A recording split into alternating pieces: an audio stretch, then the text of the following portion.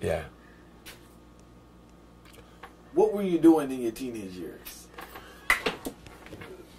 A whole lot of things. A whole lot of things, because guess what happened now? Even though I love the music, like I said, I love King Tubby's sound and I love Uri profile. That was within. Before that comes out, I was just a bridge, anything goes. And this anything goes create problem enough for most ghetto youth in all over the world. Before we get to anything goes. Yeah. Did you leave the house or were you still home during your teenage years? No, man. But they're on the road, man, because the hard times, Yeah. Remember, we are poor people picking, Yeah. And we drift from one community to another, and we drift through the highland, and we are drifters and ragamuffins. And this is how you earn your keep and earn your name. Because there's a certain sieve and funnel that you have to funnel through. So what age did you start? What age did you leave the house? From about 15, 16 within them time there. And why did you had a lot of brothers and sisters? Yeah, man, and we're hungry. Yeah. And I never wanted for us try to earn them keep because the family poor. So when you left your house, yeah, what was the hustling at that time for survival? It wasn't, like Mateli say, some of it is so bitter. It's like, when you speak of it, it's like it tastes a tambourine, you know, Jamaican tambourine. Yeah, so you have lockjaw, you cringe, you taste bad. Yeah. So it was, if wherever you could find refuge, or wherever you could find a night meal, it had to be found, or else it's you. All right, I know you said you passed through Tower Hill, so yes, you were exposed to Euro. Yeah. That's exposed to Euro like you saw him, or you got to reason with him? How was that relationship earlier? I was playing a little song called Roots Unlimited from Walton Park Road. How did you start DJing, and how did you get to the sound? See, Burbant and them a DJ from another community, and may I say, we can talk to people and make them smile, and we can talk to people and make them. So the same thing when I use on a daily basis with my good morning and good evening and my common courtesy, me extend it and just step to the sound with the knowledge of Uri and King Tubby's at the back of my head. You understand? So sometimes an entertainer will tell you about his career and because his mother used to sing and he used to sing in the choir. Not like that. It's just it's unbelievable and unexplainable. Right, you were Roots Unlimited, right? Yeah.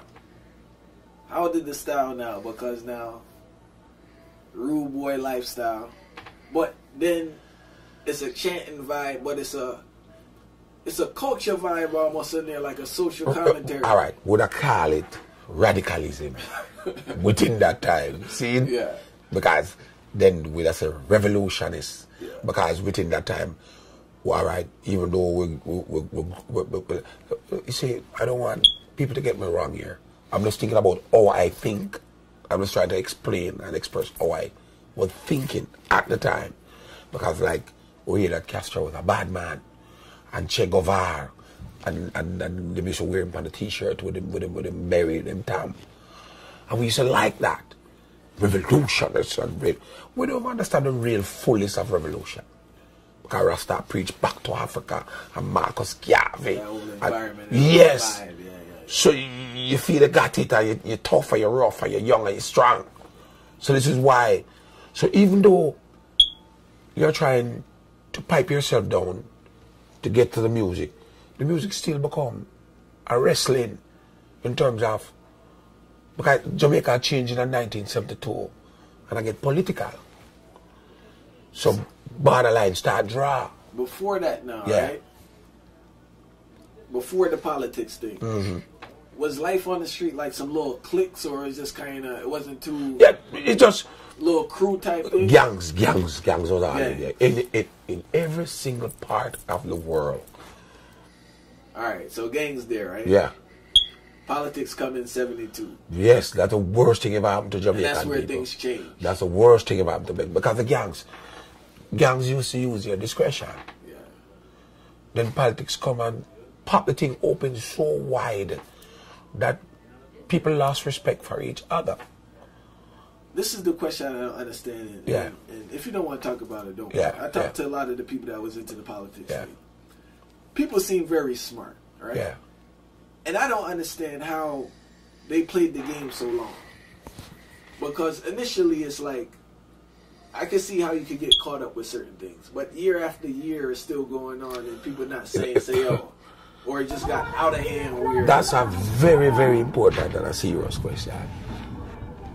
But you're really saying, that I thought so too, And whoever there was within that era, within that time, say, but I trick them politicians, I trick way.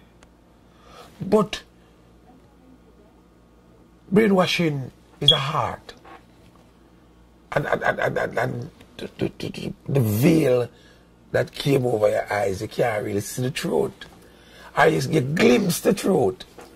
But you cannot accept it because you're naive to some things. And then you're scared of the reality sometimes. And then you say, but, me say, me a labor writer, me a PNP.